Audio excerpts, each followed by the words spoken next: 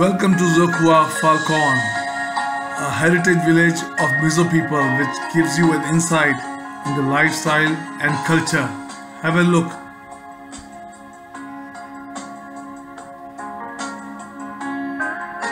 This is Zokhuwa, Okay. which is in Falkawn village. What is so famous about this place? By looking this one, we can recall that 1894, what Mizo people are building, constructing their house. Okay. Okay, we can get it chief house. Okay. And then the widow house. The widow house. In the widow house, there is no window. Let us go and have a look. Okay. Let's go. Looks like a memorial. We remember Mizo patriots who laid down their lives against British colonization. Oh wow. She also sacrificed her life. Yes, This widow house is without any window. It has got just one small door, and that's how it looks like from inside. It has a small stove hearth, and here they can keep their utensils. And this is a bed, and with a rag on it. Even women in Mizoram do not have a very good place. Widows, or just like any other part of India, they are also in a state of neglect, even in Mizoram. Okay, so Hnema, what next? Goldsmith's house. Okay, where is the chief's house? Oh, this is the chief's house. Huh? Let's go inside.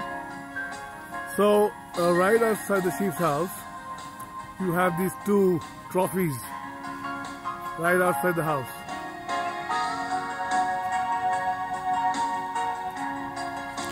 So, now let's go inside the chief's house. Oh wow. These are the trophies inside the chief's house, right?